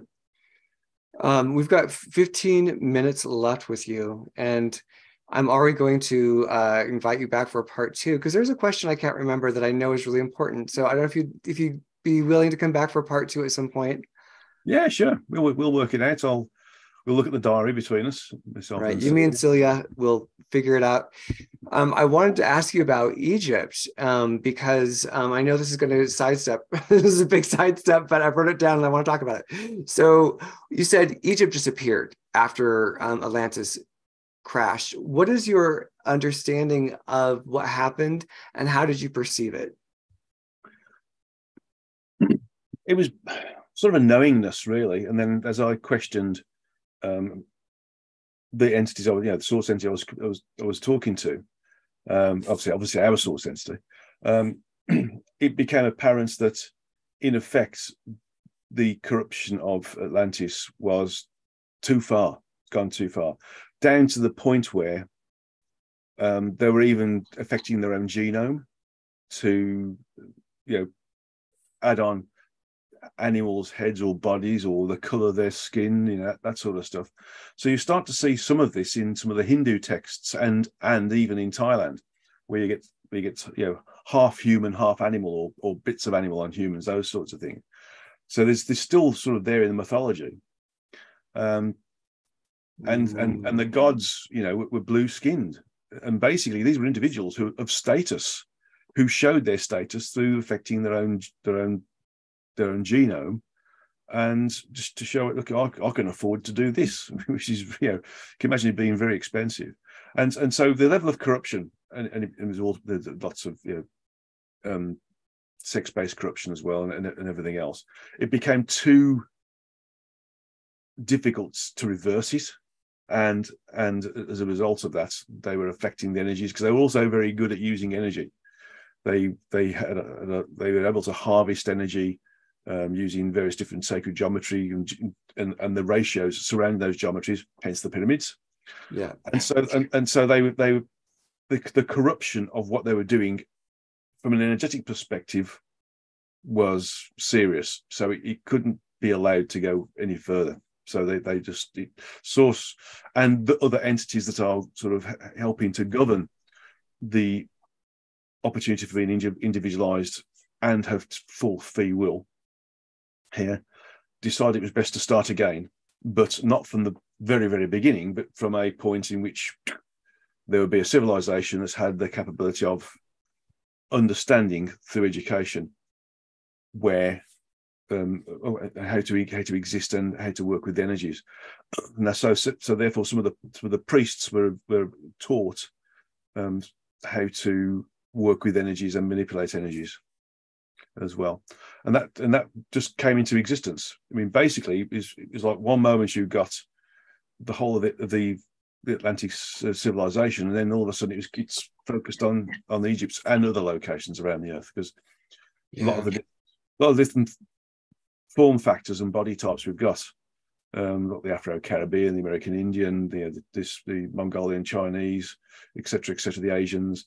Is basically, some of it is the human body surviving through different frequential changes or drops in frequency, and some of it is the planting of that particular humanoid body type from different locations in the physical universe, because it was already at a frequency that could work on one of the lower frequencies that we dropped to. So that's why we've got the plethora of different human body types as well. It's interesting because I will pick into what I've seen with the planet that exploded and people coming here from there, the creation of Atlantis exploding, then like Egypt being born. Like there's this pattern that keeps repeating of regenesis, but it's been done in a very destructive way. And like I parallel this whole thing with the Anunnaki and Atlantis and the arrogance that was going on, where they were like, we're just going to be like the gods. We're going to be just like the gods. Like that's the vibe I get from them. And they create their own implosion because of the arrogance. And then Egypt is like a rebirth. But like you said, we've done this over and over in our civilization to the point where we are now, where there's still that arrogance. There's things like CRISPR out there where people are altering their genes. You can now change the color of your hair if you want to. You can do it. You can, like, these patterns keep repeating. And yeah, I just want to know what you see for our, what do you see us evolving to? What's have you been able to get a glimpse of our future?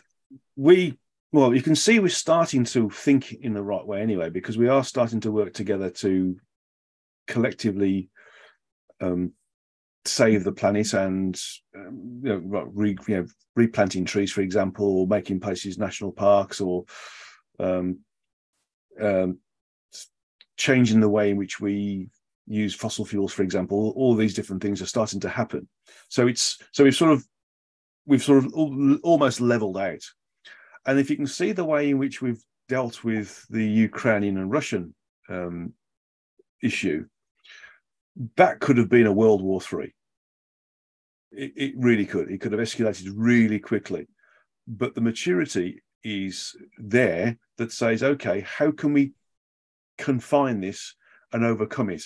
And unfortunately, the individuals in power in Russia haven't or don't want to basically communicate and come into a discussion-based forum where they can understand that trying to retake land that was individualized is the right way forwards.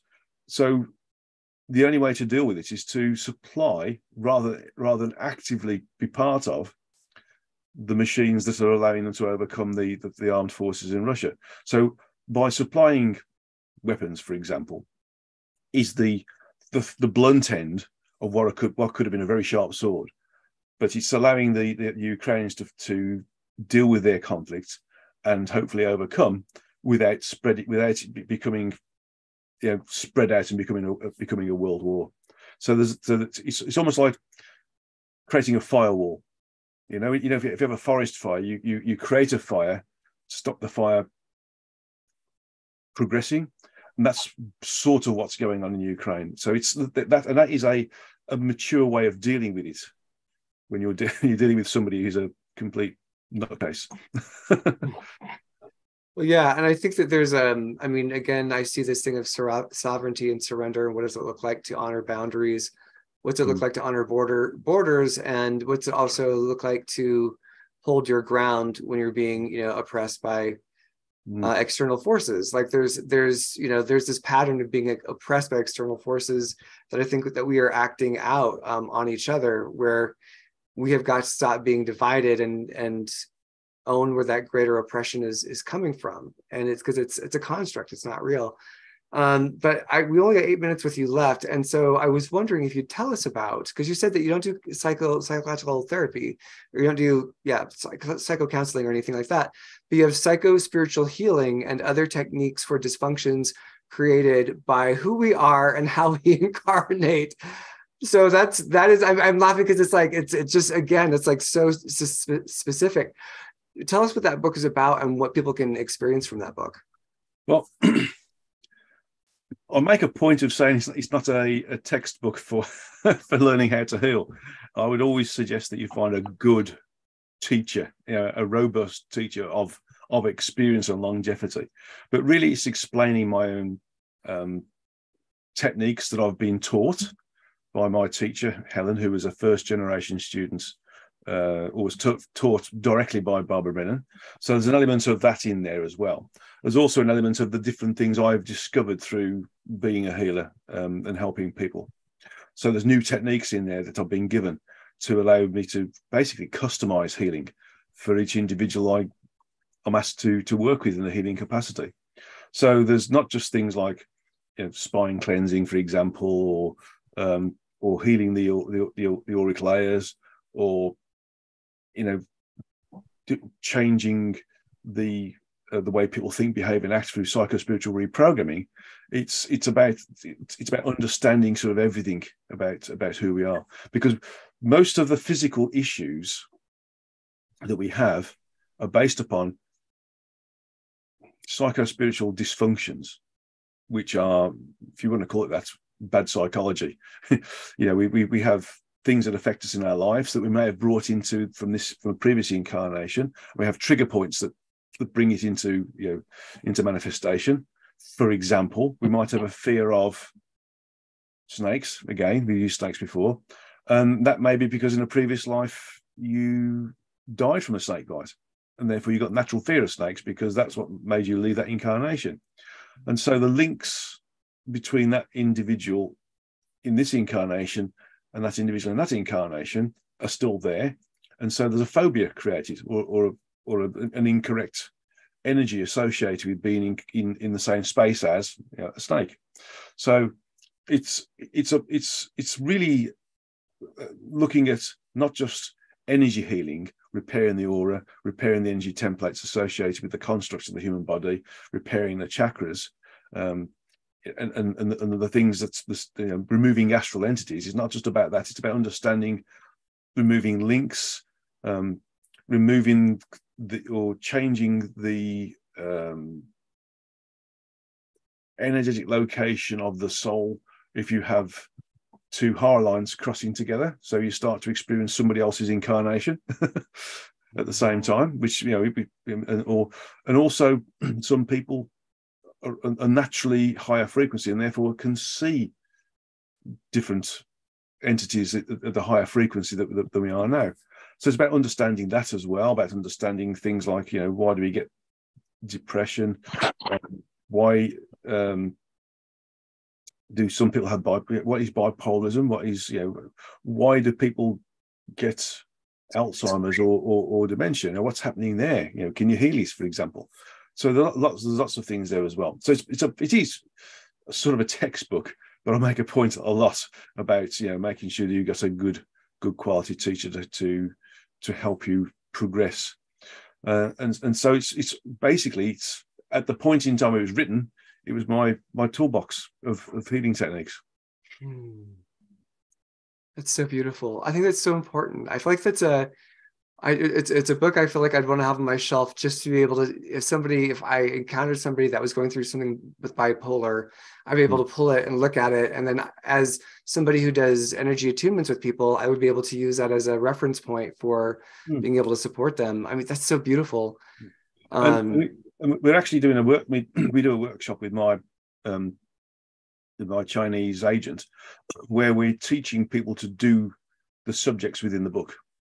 And it's available worldwide. Basically, you just tune in. Unfortunately, for some people, it's midnight or even middle of the night. But you can, a lot of it you can get the recordings for, the video recordings, and they can learn themselves. And we have questions and answer sessions as well, sort of once a week, where they can dial in and they can ask questions about healing, or they can ask questions about their thought processes, or what they've experienced in healing one of their clients, which could be a family member when they're students. And then at the end of the year, they can take 1 year or 2 years to do it. They can basically come to a physical workshop where they get taught the more complicated stuff, which is to do with, again, changing thought processes, psychospiritual reprogramming, which isn't psychology. It's actually going into the energies associated with our personality and turning certain switches on and off, and teaching them how to do that, and how to recognize certain things, and how to move around them, and how to maybe it takes time to change somebody's thought process if it's a chronic belief function or system that they're using. So it's so it's there, it's available. And we start a new cohort every year, and when's your next one start? It's actually started this year. Oh, bugger. But there are different start points where you can start and move through. Yes, so it's also recognised by by the Complementary Medical Association, which is the governing body for all sorts of holistic healing modalities within the UK, of which I'm obviously a fellow of. But the college we've created is called the Aquarian Age, and this particular healing modality and the school is recognised by the CMA, the Complementary Medical Association. So it's got a lot of credibility there. So much further ahead than the United States in this. Well, it makes me think of Dr. Joe Dispenza's work. Like, this is really parallel, where you go into the 0-point energy field, you recollect your original template, and the things that aren't in alignment in terms of your personality distortions rectify themselves, which then rectify the body's relationship to the programs it's been holding. There's this whole, I mean, there's so many beautiful, rich parallels that this work is happening, and you're one of the people who are heralding it. Yeah, I mean, if you repair an energy template, or for instance, the energy template's associated with an organ, let's say the heart, then the physical aspect has to start following what the energetics are. So the old energy template would be the heart with heart damage or heart failure, for example. You remove those and you substitute them with a new energy template, which is like having a new heart. And the physical heart has to then follow, has to then start to become like the energy templates. It's so beautiful. Well, we are at the top of the hour. And so are you okay to hang out a couple more minutes just for us to close up, everyone? Are all y'all okay to hang out for just, okay. I am. So good. I just want to check on people's boundaries. So Mr. Guy Steven Needler, I feel like I should call you Professor. This is something with just Guy's good enough. a tip of the hat. That's the Irish in me coming up. So I just want to say thank you so much for being here. What a pleasure to surf the galaxy, the multiverse with you. We're surfing the multiverse here with Guy, Master Surfer. And what is, from your heart to ours, what is your final message to our people, and how, yeah, just that. What's your heart say to ours? Be responsible for your thoughts, behaviors, and actions, and how they affect not only you, but those around you, and also your environment. And think about making your environment the utopia it could be, and how we can work together in service for each other, and how that would also augment the possibility of being in utopia. And if we all did it together, we'd achieve it in this particular lifetime. Oh, that's beautiful. I think that's all of our dreams. I'm thinking about Linda and her geodesic home she's going to own one of these days out in the desert. With that, I will thank you, Guy. I will toss it to Miss Linda. And what is your gratitudes for today, Miss Linda? Well, as always, all of our viewers and Guy and Jason and you. Thank you, everyone, for joining us. You add so much to the conversation. Even if you don't say anything, your presence is known and felt. Thank you. So please continue to grow our community. Hit that like button if you haven't done it. Subscribe if you haven't done it. Share this conversation. Get this information out there in whatever way you want. Make sure you check the information below on how to get in touch with Guy, Kat, myself, Jason, and his amazing paintings, which you don't even know about, Guy, but yes. I wondered who the artist was. Very good. Yes. So thank you for all of those wonderful things. And thank you for the coffees, the contributions. We'll continue the conversation in Facebook.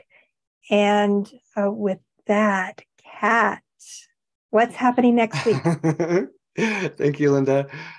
So next week, it's actually going to be group readings for the audience. And Christopher Hancock is going to be back to do group readings with us. Now, don't tell him I told you, but I'm wanting to see if we can get him on as a co-host or semi-regular co-host. Don't say anything. Don't reach out to him. Don't tag him in any conversations on social media saying how much you'd love to see him being a co-host on Third Eye Salon. We don't want to pressure him like that, but if you did, that'd be great. But yeah, there's going to be the 4 of us doing psychic readings for you and our wonderful people. So tune in for that. It's always a blast. We have a great time. It's a huge loving vibration that happens, and it's a party. So please do join us. And with that, thank you again, Guy. What a tremendous gift. There will be a part 2. He said it. It's been documented. He's going to do a part 2 with us. Oh, it's awesome. So with that, we love you so much. Be so kind to yourself. Be kind to the world. And we'll see you next week on Third Eye Salon. Bye, everyone. Bye.